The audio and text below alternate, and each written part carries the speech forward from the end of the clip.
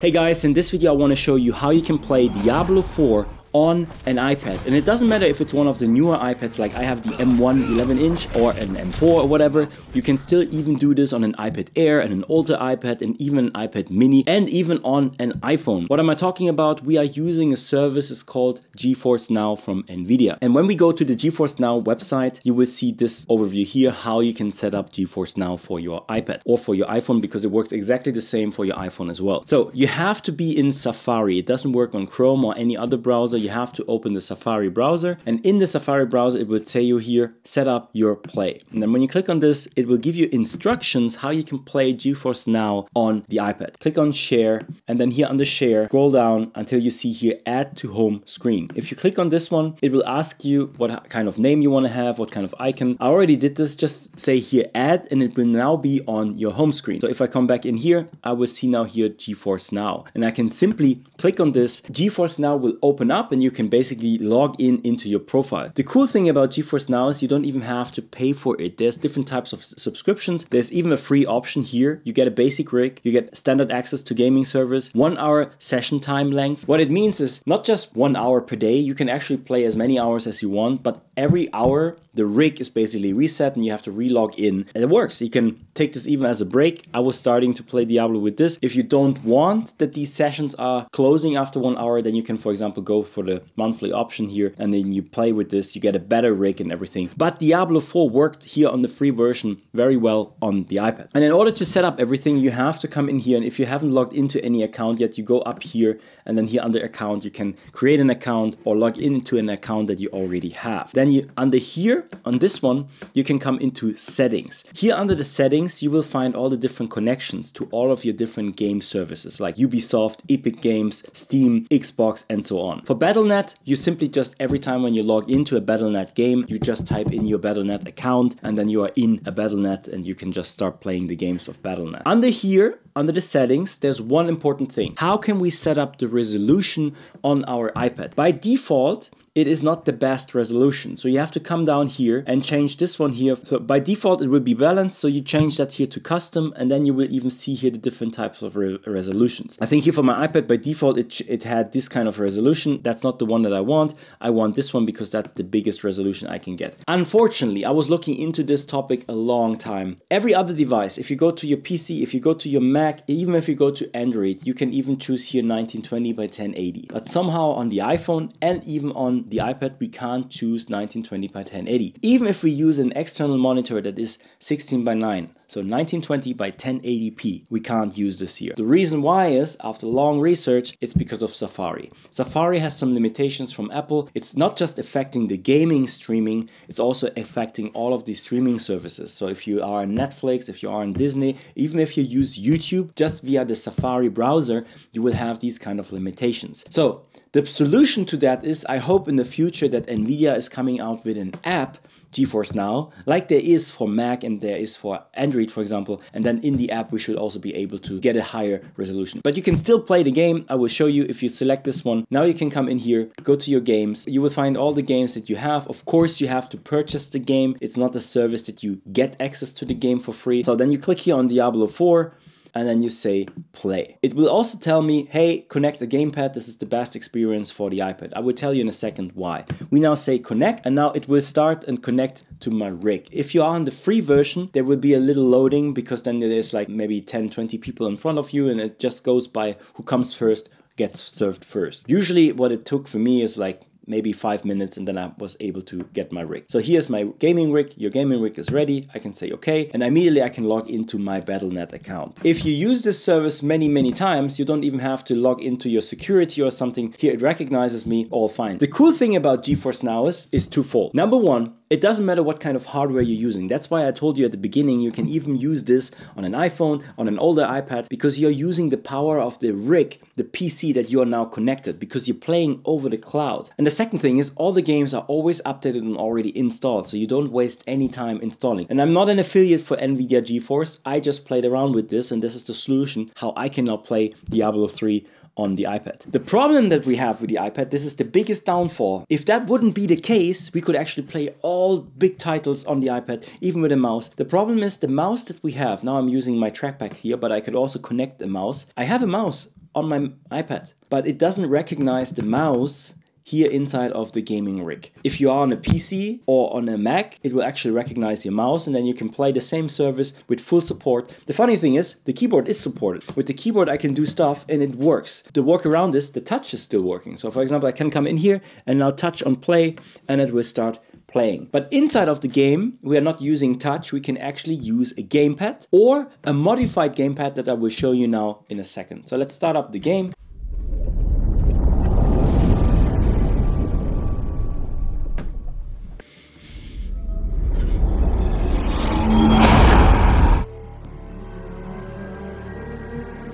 So now, as you can see, I'm logged into Diablo 4. I already created 2 characters here. So the way you can interact now is, you see here on the top, when you're on the iPad, you have different input methods. The first one is your keyboard here. That is also the one where you have your mouse where you can use the touch. So for example, I can use the touch, go and select anything. So that works. But the better experience for the iPad is actually when you come up here and change here to gamepad mode. Now you have an on-screen game mode where you can take your iPad like in any other game, and you can now use the functions here, start the game, and it will load now my game here in Diablo 4 just here on my iPad.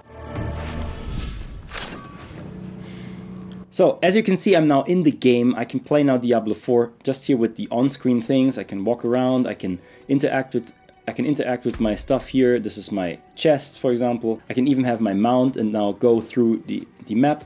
So the thing is, it works. You can already play with this if you prefer that. But when I compare that to other games that use on-screen, somehow all of these buttons are fixed on the same position, also the moving and everything. So it doesn't quite is the same experience like, for example, a real game here on the iPad. Like, let's say, for example, League of Legends that I play, or Diablo Immortal. Diablo Immortal feels way better to play. But there is a solution to that. The solution is actually that you get a gamepad.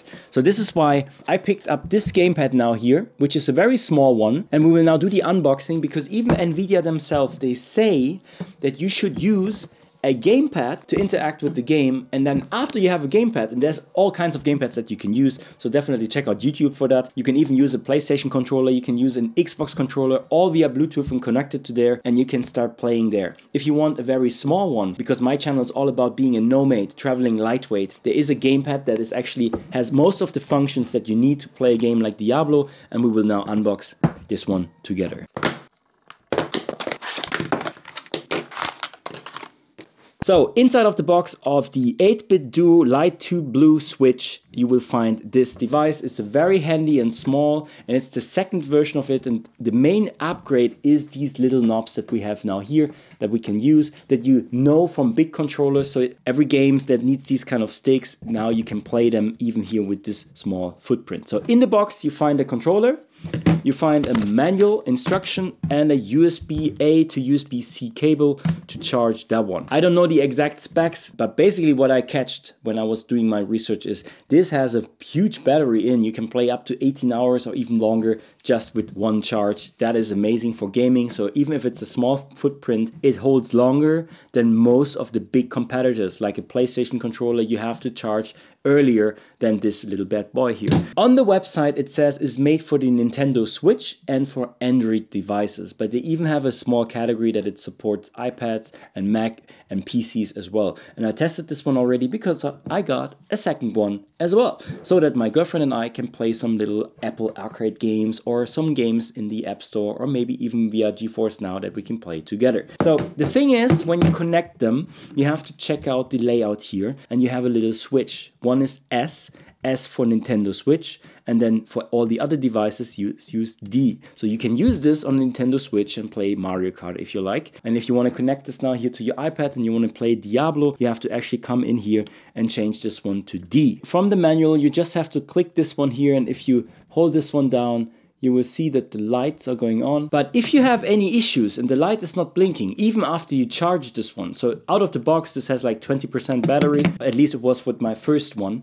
But the problem with my first one was I couldn't get the lights on at all. And I was already thinking, maybe I have a wrong device, maybe there's something broken, whatever, and if it doesn't light up, you cannot connect via Bluetooth. But then, somewhere in the internet, I was researching, I found a hack. And it's unfortunate that the instruction manual doesn't show you that. If the lights don't turn on, you have to hold down L1, L2, and then hit the star here or the other one and just wait until this one starts blinking. That was working here on my device. Definitely check out which device you have. There is a hard reset, and that's the hard reset to make the lights appear if you have the same problems. After the light is working, every time after the hard reset, you just simply have to click the home button. Like I told you before, is this little icon here. And if you click the home button,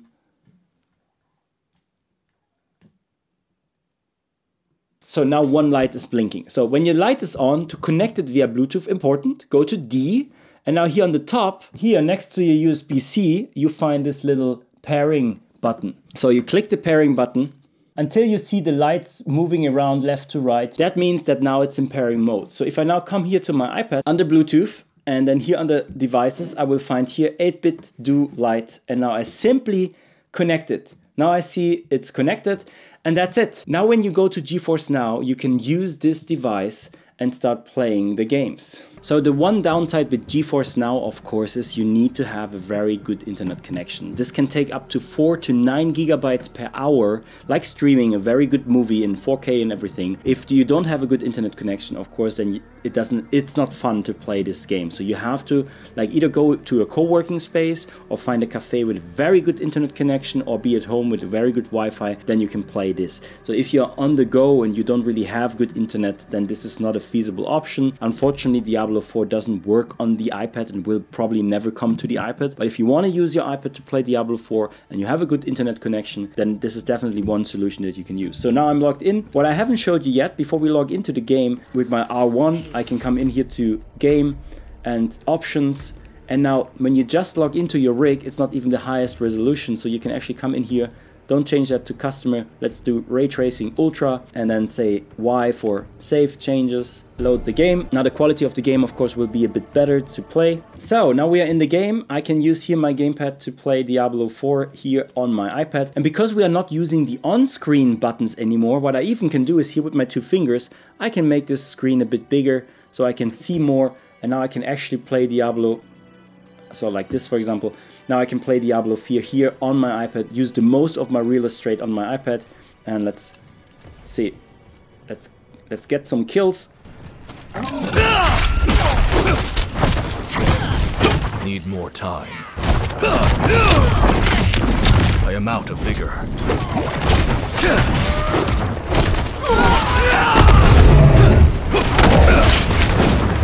Need more time. As you can see, you can now play Diablo 4 on an iPad if you have a good internet connection and if you have a game controller. I think this is the best combination. And now you can just play on your iPad Diablo 4. This is amazing. And if you have a dongle with HDMI, you can even connect an external monitor or a TV. And now you could even play on the TV. It works. I already tested that. Unfortunately, that's the thing with the resolution that I talked about.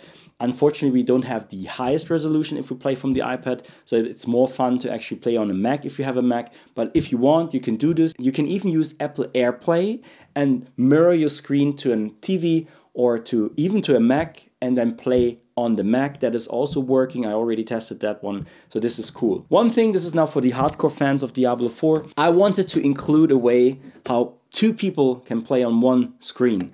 Because when you got an Xbox or a PlayStation and you play Diablo 4, there's a so-called couch co-op mode. This is super cool. You see 2 characters on one screen, not split screen, on one screen, and you can play together.